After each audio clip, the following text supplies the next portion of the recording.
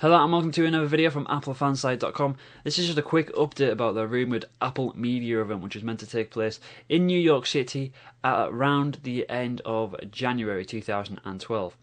Now, I would not build your hopes up about an iPad 3 or an Apple TV being released at this event. This is going to be around February, end of February, around that time.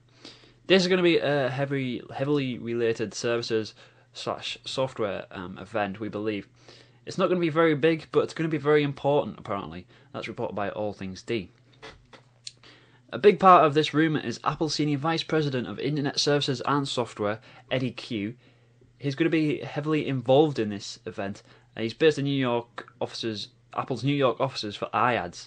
Now, this has led to believe in all these rumours that it's going to be a service conference or event, and a lot of it's going towards iBooks.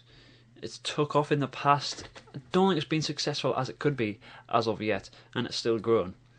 But we will be giving you live coverage on this. It is going to happen. We're certain that's going to happen somewhere around the end of January. I haven't got an exact date yet, but we will keep you informed, and we will be giving live footage, live coverage of the event whenever it happens.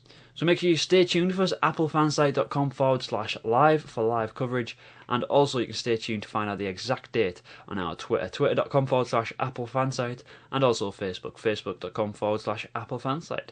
But for now, thanks for watching this video. Make sure you check out our other videos, and we'll be back very shortly.